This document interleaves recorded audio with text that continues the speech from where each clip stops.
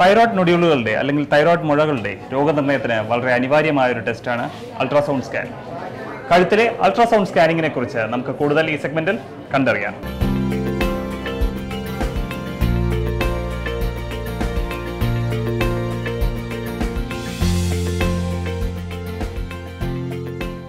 കഴുത്തിന്റെ അൾട്രാസൗണ്ട് എന്ന വിഷയത്തെക്കുറിച്ച് നമ്മോടൊപ്പം കൂടുതൽ അറിവ് പകരാനായി നമ്മോടൊപ്പം ഉള്ളത് ഡോക്ടർ വിദ്യാഭ്യാസ. നമസ്കാരം ഡോക്ടർ. നമസ്കാരം. എന്തൊക്കെ ഇൻഡിക്കേഷനാണ് അല്ലെങ്കിൽ എന്തൊക്കെ കാര്യങ്ങൾക്ക് വേണ്ടിയാണ് നമുക്ക് കഴുത്തിന്റെ അൾട്രാസൗണ്ട് നമ്മൾ ചെയ്യുന്നത് സാധാരണ? അത് പല കാര്യങ്ങൾക്ക് വേണ്ടി നമ്മൾ അൾട്രാസൗണ്ട് ഉപയോഗിക്കാം. ഒന്ന്, കൊച്ചു കുട്ടികളിൽ വളരെ ഇച്ചിരി റെയർ ആണെങ്കിൽ പോലും നമ്മൾ സാധാരണയായിട്ട് കാണുന്നൊരു കണ്ടീഷനാണ് കൺജനിറ്റൽ ഹൈപ്പോതൈറോയിഡിസം. അപ്പോൾ ഇത് കുട്ടികളിൽ ചിലപ്പം തൈറോയിഡ് ഗ്രന്ഥി ഇല്ലാത്ത ഒരു അവസ്ഥയെ കൊണ്ട് വരാവുന്ന ഒരു കണ്ടീഷനാണ് ഈ കൺജനിറ്റൽ ഹൈപ്പോതൈറോയിഡിസം. ഉണ്ടോ ഇല്ലയോ എന്ന് അറിയാൻ വേണ്ടി നമുക്ക് അൾട്രാസൗണ്ട് ഉപയോഗിക്കാം. ഇനി ചില കുട്ടികൾക്ക് തൈറോയിഡ് സാധാരണ നമ്മുടെ കഴുത്തിലാണ് തൈറോയിഡ് ഗ്രന്ഥി കാണാറുള്ളത്.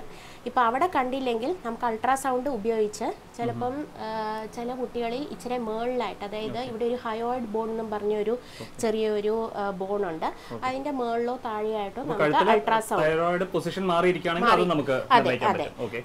അറിയാൻ പറ്റും അൾട്രാസൗണ്ട് കൊണ്ട്. പ്രായമുള്ളവരിൽ നമ്മൾ പലരും നോഡ്യൂൾ അഥവാ ഗോയിറ്ററായിട്ട് പലരും നമ്മുടെ ഒ പിയിൽ വരുന്നതായിട്ട് നമുക്ക് കാണാൻ പറ്റും, വീക്കമായി.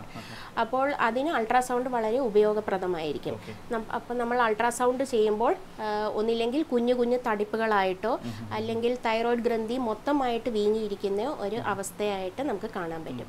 ഇപ്പോൾ കുഞ്ഞു കുഞ്ഞു നോഡ്യൂൾ ആണെങ്കിൽ പോലും അത് ബിനൈൻ ആണോ അതോ മെലിഗ്നൻ്റ് ആണോ എന്ന് വെച്ച് തന്നെ നമുക്ക് അറിയാൻ പറ്റും. അതായത് അതിൻ്റെ ആ നോഡ്യൂളിൻ്റെ ആകൃതി വെച്ച്, ഇപ്പം ക്യാൻസർ ആണെങ്കിൽ നമുക്ക് നോഡ്യൂൾ കണ്ടാൽ അറിയാം.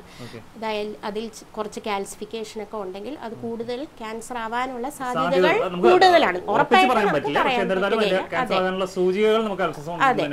അതെ. അപ്പം അങ്ങനെ ഒരു അവസ്ഥ നമ്മൾ കാണുവാണെങ്കിൽ നമ്മൾ രോഗിയെടുത്ത് FNAC, അതായത് നീഡിൽ പരിശോധന വേണ്ടി വരും എന്ന് നമുക്ക് രോഗിയോട് പറയാം. അപ്പോൾ ആ സമയം തന്നെ പേഷ്യൻ്റ് വില്ലിംഗ് ആണെങ്കിൽ നമുക്ക് ഉടനെ തന്നെ ഈ നീഡിൽ പരിശോധന നമുക്ക് ചെയ്യാവുന്നതാണ്. അത് 1 മിനിറ്റ് പോലും എടുക്കൂല. ഒന്നും വേണ്ട. അപ്പോൾ തന്നെ നമുക്ക് പേഷ്യൻ്റെ അടുത്ത് പറഞ്ഞിട്ട് അവർ വില്ലിംഗ് ആണെങ്കിൽ നമുക്ക് അപ്പം തന്നെ അൾട്രാസൗണ്ട് ചെയ്യാവുന്നതാണ്. ഫാസ്റ്റിങ്ങിൻ്റെ ആവശ്യമൊന്നുമില്ല. പിന്നെ ഒരു കാര്യം മാത്രം, ചില മരുന്നുകൾ, അതായത് ഈ വാർഫറിൻ അങ്ങനത്തെ മരുന്നുകളൊക്കെ പേഷ്യൻ്റ് എടുക്കുകയാണെങ്കിൽ നമുക്ക് നീഡിൽ പരിശോധന ചെയ്യേണ്ട ഒരു അവസ്ഥ വരുവാണെങ്കിൽ അത് ചെയ്യാം, കുഴപ്പമൊന്നുമില്ല. രോഗി ഇപ്പോൾ ഒ പി തന്നെ വരികയാണ്, നമുക്ക് പെട്ടെന്ന് ഒരു സംശയമുണ്ട്, നമ്മൾ പുറമെ പരിശോധിക്കുമ്പോൾ ഒരു ബുദ്ധിമുട്ട് കാണുകയാണെങ്കിൽ അപ്പോൾ തന്നെ നമുക്കൊരു അൾട്രാസൗണ്ട് ചെയ്ത് അതിനെക്കുറിച്ചുള്ള കൂടുതൽ വിവരങ്ങൾ നമുക്ക് അറിയാൻ പറ്റും. FNAC കുറിച്ച് അല്ലെങ്കിൽ നീഡിൽ ആസ്പിറേഷനെ കുറിച്ച് ഒന്ന് വിവരിക്കാൻ പറ്റുമോ? അപ്പോൾ അത് നമ്മൾ എന്താണ് ഉദ്ദേശിക്കുന്നത്? അൾട്രാസൗണ്ട് നോക്കിയിട്ട് നമ്മൾ ആ കറക്റ്റ് നോഡ്യൂളിലോട്ട് നമ്മൾ എയിം ചെയ്ത് വേണം. ഒരുപാട് നോഡ്യൂൾ ഉണ്ടെങ്കിൽ നമ്മൾ ഒന്നില്ലെങ്കിൽ ഏറ്റവും വലിയമായ നോഡ്യൂൾ അല്ലെങ്കിൽ ഏറ്റവും സംശയാസ്പദമായിട്ടുള്ള നോഡ്യൂളിൽ നിന്നാണ് നമ്മൾ കുത്തുന്നത്. അതെ. അത് ക്യാൻസറസ് ആണോ അല്ലയോ എന്ന് നമുക്ക് കണ്ടാൽ അറിയാൻ പറ്റും. അപ്പം അങ്ങനത്തെ നോഡ്യൂളോ അല്ലെങ്കിൽ ഏറ്റവും വലിയ മുഴയിൽ നിന്നാണ് നമ്മൾ സാധാരണ കുത്തിയെടുക്കുന്നത്. അതെ, ചെറിയ ഒരു വളരെ തീരെ ചെറിയ നീഡിലായിരിക്കും ഇട്ടിട്ട് അത് നമ്മൾ അൾട്രാസൗണ്ട് മുഖേന നമ്മൾ ആ നീഡിൽ കറക്റ്റായിട്ട് ആ നോഡ്യൂളിൽ ആ മുഴയിൽ കുത്തുന്നതായിട്ട് നമുക്കിതിൽ തന്നെ നമുക്ക് കാണാൻ പറ്റും. നമുക്ക് ഉറപ്പിക്കാൻ പറ്റും ആ നോഡ്യൂളിൽ നമ്മൾ ഉദ്ദേശിച്ച നോഡ്യൂളിൽ തന്നെയാണ് നമ്മൾ ആ സൂചി എത്തുന്നതെന്ന്. അതെ. അതാണ് ഏറ്റവും പല കമ്മിറ്റികളും പറയുന്നത്, അൾട്രാസൗണ്ട് ഗൈഡഡ് FNAC ചെയ്യുന്നതാണ് നല്ലത്. പല സ്ഥലങ്ങളും നമ്മൾ കാണുന്നത് വെറുതെ അൾട്രാസൗണ്ട് ഇല്ലാതെ ബ്ലൈൻഡ് ആയിട്ട് ചെയ്യുന്നത്. അത് കറക്റ്റായിട്ടുള്ള ഒരു രീതിയല്ല. കാരണം അത് എവിടെ വേണമെങ്കിലും നമ്മൾ ഉദ്ദേശിക്കുന്ന സ്ഥലത്തല്ല. ചിലപ്പം കുറേ നോഡ്യൂളുള്ള ഒരാളാണെങ്കിൽ നോർമലായിട്ടുള്ള നോഡ്യൂളിലായിരിക്കും ചിലപ്പോൾ പോയി കുത്തുന്നത്. ഈ അൾട്രാസൗണ്ട് ഗൈഡഡ് അല്ലാത്ത FNAC ആണെങ്കിൽ അതെ സാധ്യതകളുണ്ട്. അതുകൊണ്ട് എപ്പോഴും അൾട്രാസൗണ്ട് ഗൈഡഡ് ആയിട്ടുള്ള FNAC ചെയ്യുന്നതായിരിക്കും ഉചിതം.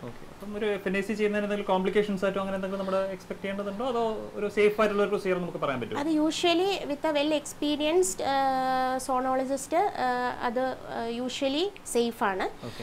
അപൂർവമായിട്ട് ചില ബ്ലീഡിങ് വന്ന് അവിടെ ചെറിയൊരു ഹെമറ്റോമ പോലെ വരാം. അല്ലാതെ വേറെ വളരെ വളരെ അപൂർവമായിട്ടാണ്. അതെ അതെ അതൊക്കെ അത് നമ്മൾ ടെസ്റ്റ് ചെയ്തിട്ട് ഒരു INR എന്ന് പറഞ്ഞ ടെസ്റ്റ് ഉണ്ട്. അത് വിത്തിൻ ലിമിറ്റ്സ് ആണെങ്കിൽ മാത്രമേ നമ്മൾ ചെയ്യുള്ളൂ.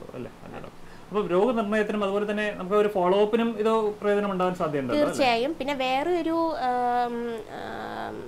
എന്താണ് തൈറോയ്ഡ് ക്യാൻസറിൽ ഇത് വളരെ ഉപയോഗപ്രദമാണ്.